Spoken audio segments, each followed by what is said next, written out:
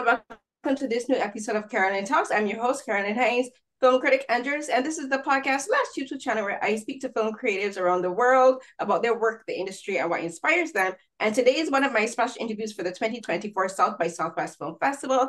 And I'm very pleased to be joined by the filmmakers of a very special documentary, Any Other Way, the Jackie Shane story. And it's about a performer, Jackie Shane, who was a groundbreaking trans performer in the 1960s in Canada, and I would also say the US, because she knew people like Little Richard, which I was very pleased to recognize, because I saw a documentary about Little Richard last year, and there were pictures of Jackie with Little Richard in that film. So I was like, wait, I know this face. But it is great to have a film made about this, I guess you could say, this icon of Canadian music industry, because she not only sang in Toronto, but she was actually in Montreal as well. And it's I think a very inspiring film, but also a very heartbreaking film because of the way it ends, because Jackie never got to see the recognition that she deserved. So thank you, first of all, gentlemen, for making this film. And I forgot to say your names off the top. My apologies. The filmmakers joining me today are Mabott and Lucah Rosenberg-Lee. So thank you so much. Thank you for having us. Thank you.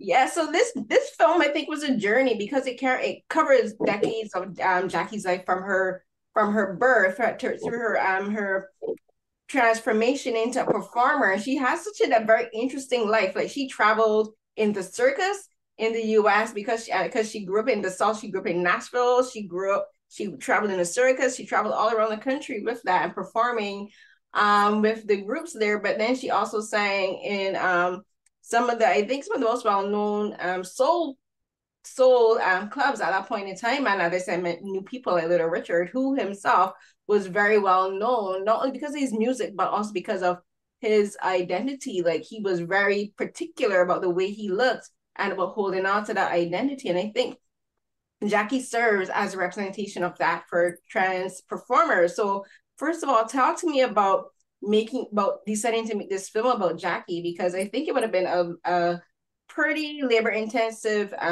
job to do with regards to just gathering all of the information. The research could have been pretty intense, I imagine it. Oh, definitely. And I actually hadn't heard of Jackie Shane before I connected with Michael, which was shocking to me, because, like, as a Black trans guy, I was like, oh, that's a huge part of history that I'm missing, is someone like Jackie Shane. So it really was a lot to put together, not just to develop the team and to find the producers who were supportive to make a project like this, but also, connecting with the family, looking at the archive. And for Michael, like, he spent so much time talking with Jackie, and that was really where this started. Mm-hmm. And I mean, for me, it started because Jackie left behind when she disappeared in 1971. She left behind an extraordinary live album, Jackie Shane Live, and that was recorded in Toronto, in my hometown. And I heard that about 12 years ago, I guess. And just the music alone, that this was recorded in Toronto at that time, and that I hadn't heard of it, was just an extraordinary. And that was the start of the journey for me. And then it took me quite a while to track down and connect with Jackie, because nobody knew if she was alive or dead at that point. Yeah. Till 2016. And then when I eventually did connect with her, that was the next beginning of the journey. And Jackie and I spoke for, over a year. We spoke every week, and we spoke for, on average, 5 hours each time. And part of her story was so complex, and it was so protective of who she was. And so part of our journey together, Jackie and mine, was gaining trust and her telling the story. But once she agreed to do this, the second part of the journey was going back to her beginning and learning about Nashville and learning about what was happening in Nashville at that time musically, which I think is an undertold story, and what was happening musically during Jim Crow in Nashville with Little Richard and Joe Tex, and Jimi Hendrix went to Nashville to learn how to play the blues. Like, that, I feel, is an undertold story of Jefferson Street and all that. And one of the things that Jackie talked a lot about was, how do you tell this story in a feature-length documentary, which is, and then meeting the family, as Lucah said, doing more and more research, talking to more and more people. It was like part of the challenge, and it's a wonderful challenge to have, is how there's just so much. It's spanning so many centuries, so many decades, I'm sorry. And like, how do you tell this? So it was a wonderful challenge to have, but an extraordinary challenge. Definitely. Like Michael, I wasn't aware of who Jackie was, and like I think her impact on the music industry in Toronto, because whether people would probably acknowledge it or not, because her single Any Other Way made it to the #2 charts in Toronto, there's no way that she wouldn't have had an impact on local musicians, especially local Black musicians. And it is very sad that she went unknown for so long. And the film starts out that way, with people talking about her, people who knew her, as though she was like a mythological being, like she had this mysterious disappearance. Like, how did she die? Did she just disappear? Like people had these theories, and like the things is like none of the theories were right because she was still alive. Every theory was wrong. None were close because she was still alive, and she was back home in Nashville, in a place where she felt unseen, and I thought that was the saddest thing. But the other thing that was really sad is she had family that was right there, and the family, she may have known about the family, but the family didn't know about her. And like, as you mentioned, like the first people in her family that we get to see are her two nieces, Shabania and Andrini, and they are the ones who basically excavate her life. They find all of the things that she owned, her costumes, her jewelry. They find her journal, her own memoir. And I think it's amazing that Jackie had the foresight to write her own memoir. She was like, I'm gonna do this for myself. I'm not gonna let anyone tell my story. And like what you do in this film is that you literally have her be the voice of the film, but it's like her voice isn't discovered until she's already passed by her family. And I think that's so profoundly sad. And like, you see like the family, the costumes and everything's displayed almost like a museum setup. And it was like, you wish that she could have been there to tell them the stories behind these individual costumes, like where she wore a particular gown, where she wore a particular suit, like how she gathered all of these things. And like, while her memoir talks about her life, like there's things that no one will ever really know the history of. So talk about, as documentarians, deciding which parts of her story to tell, because as you said, like it's a whole book. She has a whole memoir that she wrote, and let me see, I put the name here. It's called Let God Be My Judge. And she has the date of it is July 1974. And with all of the conversations that you had, a year's worth of conversations, always recorded, you have that, her memoir. How did you decide to compile it and edit out what you wanted to add in the film? Because it would have to be a mini series, and maybe one day CDC Jem might do a mini series. But how did you go about just like taking and say, okay, these are the pivotal points of her life, and this is what we want to add in, but you also want to add in enough things to give it like a full, well-rounded story for us to get to know and a full picture of who she was? Yeah, it was honestly a challenge for sure, because as Michael said, it was so rich and there was so much. And we had, like, I'd say the main beats, I guess you could say, right, of the story, which was a lot of what she had told Rob Bowman, who is also in the film, in the liner notes of the album re-release. So there were certain parts of her life that were public knowledge that we knew were very important to hit. But then on top of that, yeah, like all the private conversations with Michael, and then to find the autobiography that had stuff that she didn't even tell Michael, and so how do we put those things together? And a lot of it was a lot of conversations, because there are things that happened in the music industry, like she did have a deep relationship with Jimi Hendrix, and things that happened with her band leader that we wanted to be in there, but we really wanted to keep a through line, which was, this is about her love of music. This is about why she left the stage. And this is about her relationship to herself, to gender, and to performance. And so that became, I think, a through line for us in terms of like, yeah, what do we make sure is in here, and what do we take out? Yeah. And I think my conversations with Jackie, she talked a lot about film, and there was a lot of conversation about what a film on her life would look like by talking about other films.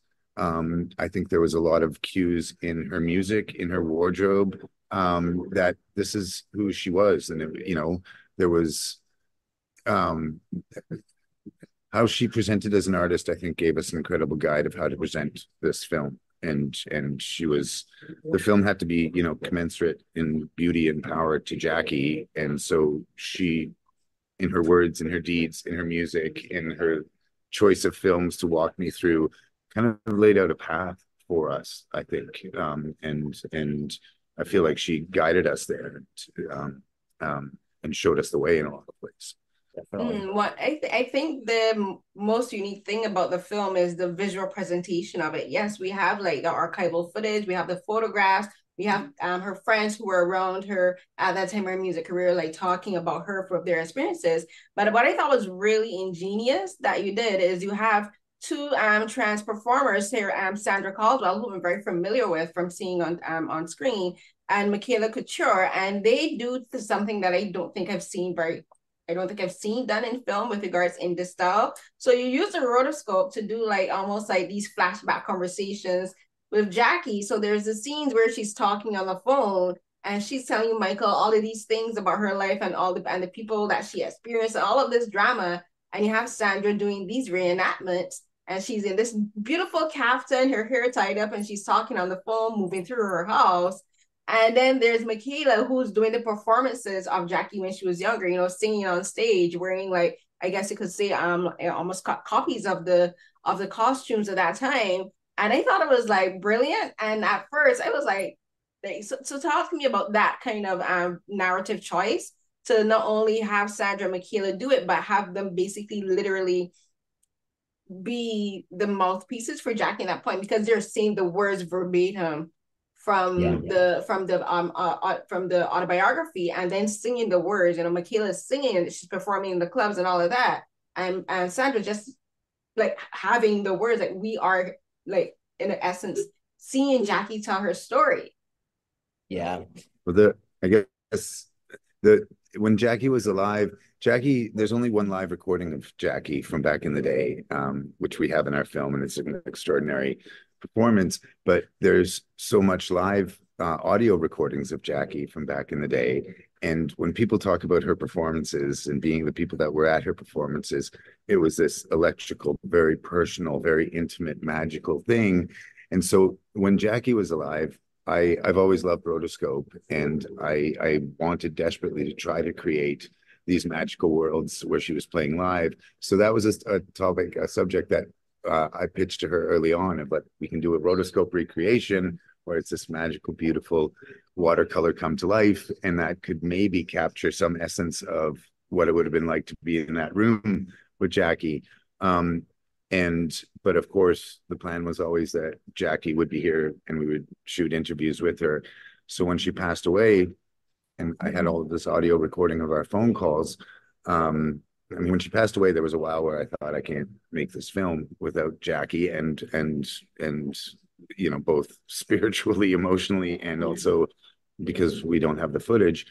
But the rotoscope eventually seemed like the most perfect combination to work with Sandra. And so that allowed us to not just in a really, we hope, beautiful way, recreate Jackie, those performances and her phone calls with me, but it also what Michaela and Sandra brought to those performances personally, but then their interaction in the film. I mean, maybe you can talk a bit more. Like it went from almost necessity to such a beautiful opportunity that makes the film so much richer. I mean, maybe. Yeah. Oh, 100%. We were hopeful about their ability to bring her to life, but it was also a risk too, because you never know how it's going to go, and you hope that they can do it justice. And we were just amazed.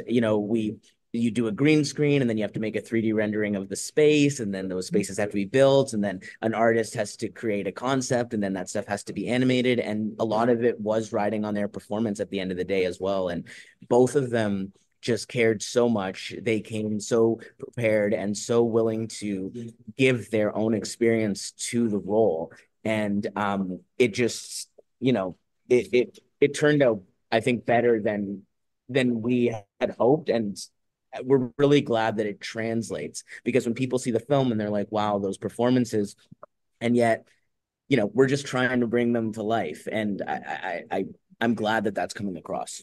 Well, and I mean, Sandra and Michaela as interview subjects are extraordinary under any circumstances, but they had been inhabiting and interpreting Jackie in the rotoscope, and so their connection to this, it was a kind of a different thing. And everybody in this film is so personally connected to Jackie in some way, whether they knew her or if they didn't. Rob Bowman, who's a Grammy Award-winning musical anthropologist, who is one of the top people you'd want to talk to about any R&B and soul things. He was another person one of the few people that talked to Jackie as well. And their connection, their love for one another was so, so deep. So not only did we have, an expert, we had an expert who loved Jackie and who Jackie loved. So Sandra and Michaela having that connection because of what they were doing for the Roto, it was just extraordinary, a very personal thing. And most of our shoots ended with tears of joy but it was so deeply personal for everybody and so important to tell this story. And so Sandra and Michaela, and yeah, I desperately wish Jackie had been there and would be here to do that. But there was something incredibly magical, and I think her passing made it more urgent and important for a whole bunch of people to try to tell her story. So I think she would have loved it, because from what is known of her through the documentary, she was a very dramatic person, and she loved theatrics.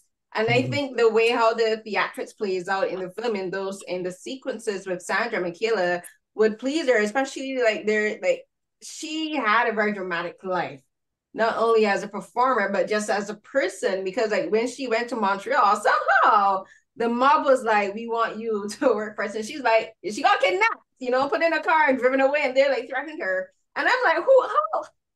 That's a movie thing. That's a whole movie thing right there, got kidnapped by the mob. There's not many people who say that and still be alive at the end of the day, But there's one of the scenes that I thought was kind of that really made me curious to ask you about the direction of those scenes and stuff, because you're kind of directing many movies in those scenes. The scene where she's talking about the mobsters have her in the back of the car, and we see Sandra as Jackie in the back of the car, and the expressions on her face is she's super unimpressed. But then as she's talking about these things, you have them being reenacted, the scene where she looking through the window and peeking through the curtains and be I can't be bothered with these fools. I'm gonna have to leave Montreal and get out. I thought those scenes were kind of funny in a sense, because you from listening to her and then the way Sandra reenacts it, you can see that this is what Jackie would have been thinking as she was talking on the phone, because when we're talking on the phone, we move around the house, especially when you have those old rotophones, the long cord, they kind of add a whole dramatics to itself. So talk to me about those constructing and directing those scenes within themselves and deciding, okay, not only are we going to have Sandra in the house as though she's on the phone as Jackie talking to me, where we're going to have her in the back of the car with the mobsters, because that just lends an extra layer of theatrics and to the story, and just really immerses you in the story, and you just be I want to know more about this particular event. She was such a storyteller, and that's why it's great that you picked up on that theatric side. Her ability to tell a story, it's all over the tapes. And so picking those stories, definitely we knew the kidnapping one was going to be big, and figuring out how to tell it and how to get Sandra in that place. And from the audio, Sandra already, she's I feel this connection. But we tried a bunch of different things, different ways of doing it, different expressions, different musical tones, different cuts, to different editing to try and get that moment. And And yeah, I mean, her performance is great. Like, Yeah. what do you? Yeah. Well, one of the important things, I mean, as you kind of said, you know, like that she's looking at these mobsters who are armed. Like this is a dangerous situation with some horrible men, and that her stance is these fools. You know, Right. one of her superpowers was that like Jackie wasn't bitter. Jackie believed that evil wasn't based in pure evil. It was based in people that were scared. And she thought these people were fools for being scared because they were scared because they weren't true to themselves. And the for what Jackie went through in her lifetime, the the humor that she had as a person, like she was hilarious. It And was. her outlook on these fools was it was incredible and it was powerful, and she never stooped to their level and she laughed at them, and that came through in the conversations, and it seemed essential to get that through. But then in those rotoscope things, like that is such an incredibly huge ask of an actor to be able to translate that. And comedy is harder than drama. This is nuanced, and this is nuanced comedy in a very dramatic situation. And you know, like we did a lot of work with Sandra and in the edit and in the roto, but at the same time, working with somebody like Sandra and Michaela did the same thing. I felt like we just got lucky that these, you know, these extraordinary people decided they would do this with us, because they just delivered. And you know, one of the lovely parts of our job is sometimes you just sit back and an actor does something and you say, oh my god, that's amazing. And so, but the humor of Jackie, it felt essential to get through in this film. And in our first screening yesterday, there was a lot of tears, but there was so much laughter. And I think that's important. And for Jackie, it was, I don't even want to say a weapon, but like she rose above a lot of stuff. And so was looking down at people, and laughing. And that's why I guess in some ways it was so important for us to find the autobiography, or for the family to find it and then share it with us, because she wrote stuff in there that was not humorous and was very painful. And that allowed us to then really give a more well-rounded picture of what she was going through. Yeah, I think what both Michaela and Sandra did really does bring that side, because there is no video footage of her performing. You know, there's no video footage of her at home and how she would have been moving through her space. But the performances, the way they do their physical actions, work with the audio and the dialogue of Jackie. Like you can believe that this is who we're looking at, because like the actions fit the dialogue perfectly. You know, like when Michaela is performing as Jackie in the club, like she has that down pat. But she doesn't have any physical or video footage to watch. And the only thing that she would have had to watch was that one scene where Jackie performed at Night Train, which was the very first Black music TV show, which I had never heard about until this documentary. Like I know that there's a song called The Night Train, a Motown song called Night Train, but I've never heard about this show until this documentary. I was like, I'm gonna have to look that up. But again, like that one performance with Jackie is the only physical remaining video footage, and that's basically, I guess, all Michaela would have had to work off and like interpreting how Jackie would have been as a performer. So I think they both did an extremely impressive job, like embodying who Jackie was and making sure that as we hear her talk, we get to see how she was as a person.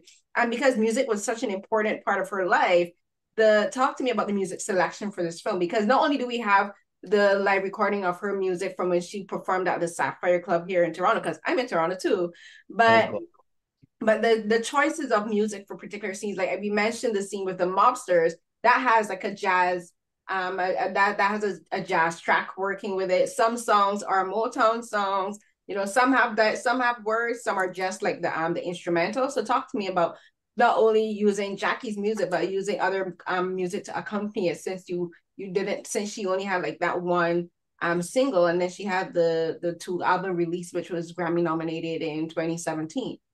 Yeah, we worked with a great composer, Murray Lightburn, who this was one of the like largest projects and more complex ones that he's done. And he really brought his heart and soul to it. And he has a lot of overlap with Jackie. And I think he was able to bring that to the project. Grew up in Montreal. His dad played at the same place that Jackie played at the Esquire. He also grew up in the church. So part of it for Michael and I was like communicating these things to him and then allowing him to bring those sounds to us and workshop them for months. Mm-hmm. And I think one of the things that we're really proud of and that Murray just nailed was Jackie talked more about gospel music than R&B and soul music. And so we and the you can hear gospel, you can hear the church in Jackie all throughout her career. And so one of the things that we did was record 5 different versions of Uncloudy Day, the incredible old traditional gospel song. And in Murray's hands, we were able to do that as it would have been recorded in 1940. And then the song progressed, different versions of the song progressed throughout Jackie's life. And Murray was able to infuse, a chronological sort of information in each song, of each version of the same song. And like the task that we asked of Murray was extraordinary. From this is what it would have been. This is what the sound would have been like in Nashville at the time. This is what the sound would have been like in Montreal at the time. This is the sound, and all of the at the same time, all of that blending in with Jackie's music. That would be an intimidating ask for any composer. But and then of course, the music all had to fit the emotionality of the scene with what's going on. It was a very complicated thing. And one of the things that I'm hoping that I think is going to happen because of this film and because of Jackie's family involvement in this film is the rights to Jackie's music were very, very murky. And so for us to figure out how those rights worked and who had the rights and who should have the rights, and Jackie's family should have the rights to a lot of her music, and that is coming back now to them. But it was an extraordinary complex thing. So it was a real, and we have an incredible music supervisor, of course, that was guiding us through all this. And I have to say, when we were in the what you call the museum room, and we were literally Jackie's apartment, her home, the family, when it found out that she passed away, got a call and said, you have to empty this house out. So they went to Jackie's house where she kept everything, put it in a storage locker. And then when we came in and met with the family, we took that storage locker and unpacked it and laid it out in that room. So us, the family, were finding all of the stuff for the first time. And one of the things that we found was a box of reel-to-reel tapes. And there's a bunch of interesting stuff on those tapes, but we found an unreleased recording of Jackie. And I'll never forget, we were in that huge empty room with all of Jackie's stuff, and we had the reel-to-reel digitized and played a song called "Hey Mr. Cool Guy," which is in the film. And this song is going through this empty, beautiful room with all of Jackie's stuff. And we were like, has anybody heard this song before? And we had a musical anthropologist with us, and he said, this song doesn't exist. We've never heard this before. And it was an unreleased original recording of Jackie. And like, that was an extraordinary moment. So of course we had to use that in the film, and it's just so lovely. But yeah. And picking the songs at the right moment was like a huge part of the writing process. Like you got the whole album there, but it's like, where do these go? And how do they set the tone with the scenes, and how do they play into the story lyrically as well? And that was something we definitely spent time thinking about. Mm-hmm. Something that I think it ties into that, and like where she has this music that no one never even knew existed except for her, is that the beginning of her autobiography that she wrote, Sandra reads a line where she says, I was born, but I have never lived. And the thing is, the ironic thing is that anyone watching this documentary would say, but she has lived. You know, she led such an extraordinary life. You know, she did all of these amazing things that aren't even in the documentary, but just that you get a sense that she's met some amazing people. You know, some of the most well-known musicians of that time, seen lived through the Jim Crow era, you know, when experienced racism, transphobia, bigotry, sexism, misogyny, all of these things. But she also still came out on top of it with regards to, like, as you were saying, Lucah, like her mindset where she was like, she refused to be called by anyone, you know. She turned on the Ed Sullivan show. She's like, no, straight off the bat, I'm not going on that show because it's racist, you know. Like, she's like, I'm not doing it. And like, very few artists at that time would have turned down Ed Sullivan because Ed Sullivan made people's careers, you know. But she was like, I'm not doing that. I'm not going to do it. And like, she's experienced, she performed at the Sapphire Club. She had all of these amazing costumes that people look at her and say, but she has lived. But in her own words, she said, I was born, but I never lived. And when I was watching the film, and while I was just thinking before the interview began, I was thinking, but I think the reason she's never lived is because her perception is that she ended up back where she began in Nashville. She didn't do a 180, because a 180 is when you make a complete arc and you stop there. You've reached a particular point where you're saying, like, I'm no longer where I was before. But she did a full 360 and she ended up back where she started.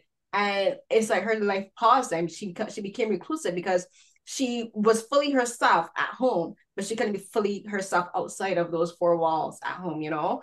And I just thought that was, like Sandra said, it was incredibly profound. And her niece said the same thing, that it was profound.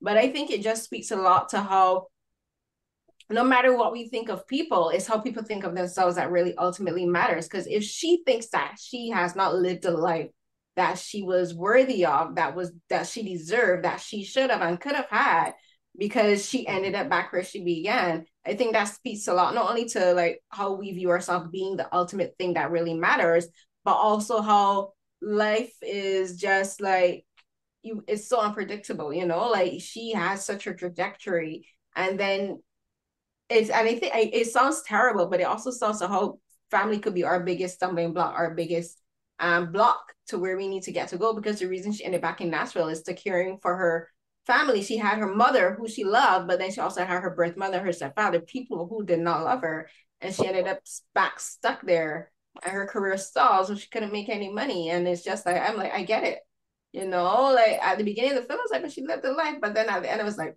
she didn't live the life she wanted. So as filmmakers, as documentarians, talk to me about maybe perhaps what kind of revelations you had, not only about Jackie, but also about life and about your own experiences as filmmakers, and how you see life and how you want people to see the lives and the work that you're doing. Great question. Yeah. Well, if I can just speak to Jackie for a second, you know, her mother was sick, which was one of the reasons why she left. And I mean, there was no bitterness in Jackie, but she did say many times to me she wished she had brought her mother to Toronto. I was wondering why she didn't. And like, or even California, when she moved to California, it was like, why didn't you take your mama with you? Yeah. You know? I mean, I think it is such a complex thing. And I think part of it was she wanted out of the spotlight, and it was hard work. It was hard work as it is for any musician. She wanted to be able to live her true self, which she couldn't do. And she was also very famous in Toronto as Jackie Shane, and using the pronoun he, and she wanted and needed to get away from that. So I wonder if it was quite a complicated, if it wasn't as simple as her mother could have come here, because then maybe she wouldn't have been married, maybe she wouldn't have been able to live the life.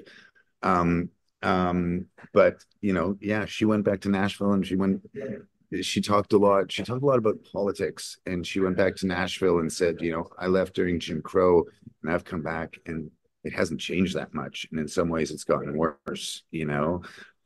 So I think that is very sad. It's really interesting to hear you say that about the 360 thing. I really it's true. I think, like, you know, trans people, even if you've had this great life, even if you have these things, it's very true about what you think of yourself and what you think about these experiences. And I always took her saying, you know, I was born but I never lived, as that, like, I would have been different, or things could have been different. I would have been different. I would have taken more risks. And in my opinion, I mean, she did. To your point about what you're saying, she did a lot of stuff, and a lot of stuff that a lot of trans people, I think, don't do, because they just think right off the bat, I can't even do these things. But because she had a supportive mother, that was the thing that I think allowed her to still flourish and push herself creatively, spiritually, all these things.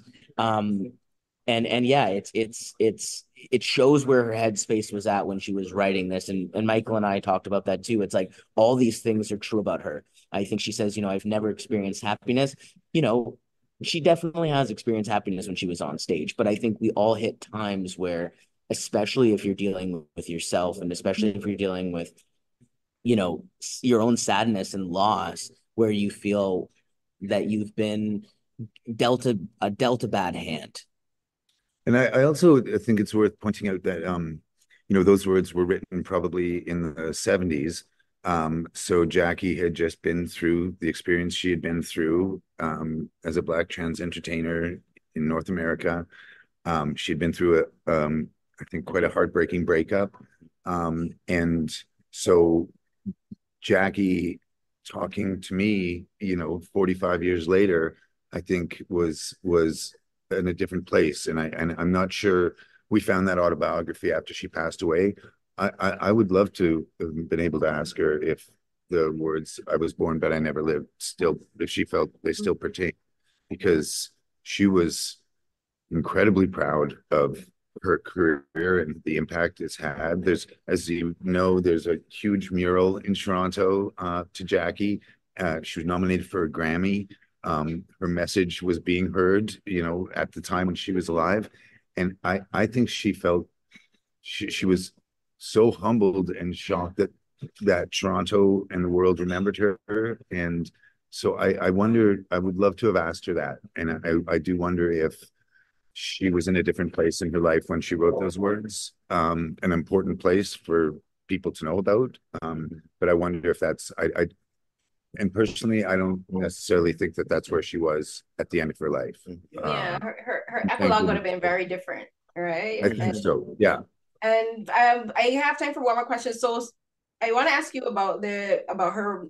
You mentioned the Grammy, and like that happened in 2017, and she died in 2019. And the reason I want to talk about 2018 is 2018 was the year the show Pose was released on TV, and Pose was the very first North American TV show that focused on transgender identity and lives and experiences of both performers, but people living regular lives as trans people. And I when I was watching the documentary, I was like, I have to know if she watched Pose and what was her reaction on that. The reason I'm asking that is because you just mentioned that she talked about politics, and she was someone because she lived such I think a very expansive life. She would have had very deep thoughts and very particular ideas about politics, but also about representation on screen at the time. She can talk about the music that when she was performing as a musician and and the struggle she had to go through. But I want to ask about, did she ever talk about the show? And the reason I'm asking about that is because I think had people known about her, she would have been an inspiration for people like Laverne Cox, and Angelica Ross and all of these performers. And they'll get to know about her now because of this documentary. But had people known about her, she would have been an inspiration for them in the making of this show. And you never know, like her character could have been a character within the show itself, as like a transformative trans performer on the music stage, especially since music plays a big part in the show Pose.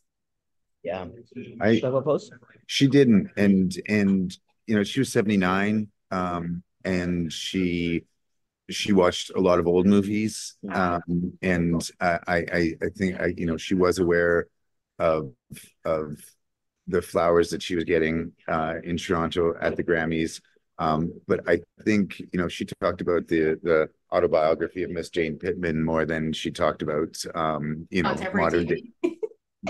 Yeah, and so I don't think she was. I think she'd be thrilled, but yeah. I guess the hope for this film is that even though she's not here, that her story can be inspirational, can be and we I was watching an episode of Poker Face, the amazing TV show, and there's two songs of Jackie in there.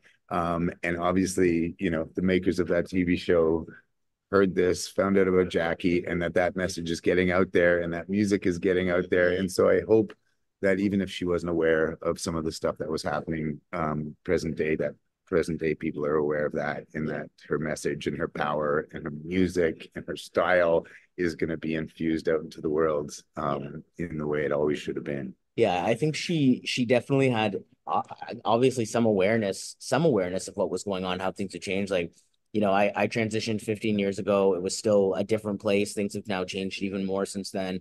I when she says about the Grammys, like, I want one of the young transgenders to speak for me at the Grammys. Like, are you ready for that? And it'd be incredible. And so to me, that said, like, she knows that there's still trans people here. She knows that there's still young trans people, who are newly finding out about their identities, and that, like, her experience in trans lineage is important, and that it's and relevant.